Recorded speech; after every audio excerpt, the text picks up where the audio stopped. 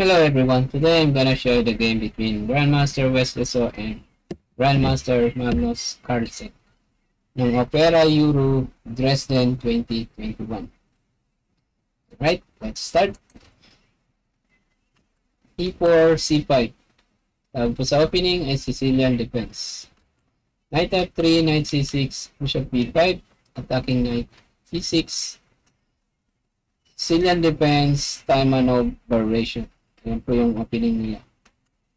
Wrestling kingside, Knight G7, C3 intending to play D4, A6 attacking Bishop, Bishop A4, B5, Bishop C2, Bishop B7, Rook E1, Rook C8, A4, B4, D4. Capture D4, C takes D4, Knight G6, Knight BD2, Knight A5, G3,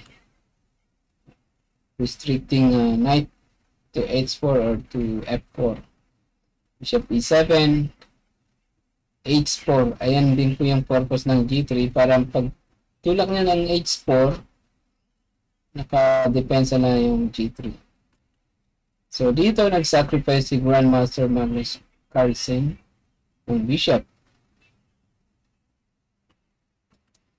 G takes H4, Knight takes H4, Knight takes H4, Queen takes H4.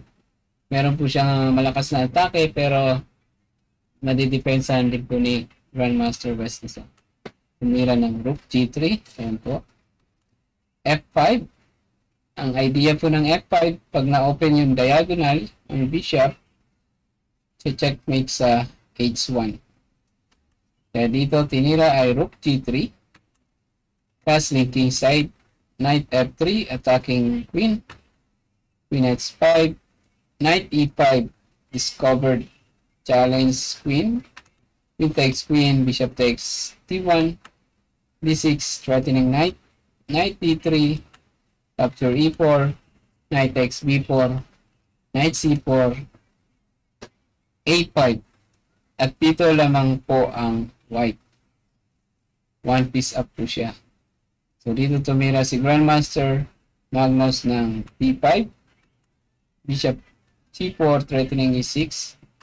Rook F6. Ito po yung bad move na ginawa ni Grandmaster Magnus. Pagkatira ng Bishop G5, Rook G6. Ayun po, natrap po yung Rook. Pero persado rin po kasi yun. Kaya Bishop H5, capture G5, Rook takes G5. At pagkatira ng Rook takes G5, nag-resign na rin po dyan si Grandmaster Magnus Carlsen. Itutuloy po natin. Knight takes B2, Bishop G4, threatening E6, King F7, Rook E5, at additional attack sa E6. Rook E8, Bishop E2, Rook C8, capture A6, Rook C2, attacking Bishop, Knight C5, capture E2, Knight takes B7, Rook C2, A6, Knight D3, A7, Knight takes E5, D takes E5, E3, F takes E3. Ito po yung posibleng mangyari. Ito yung analysis natin na galing sa computer. Ayan po ang kanilang naging laban. Hanggang dito na lang po. Maraming salamat. See you next time. Bye.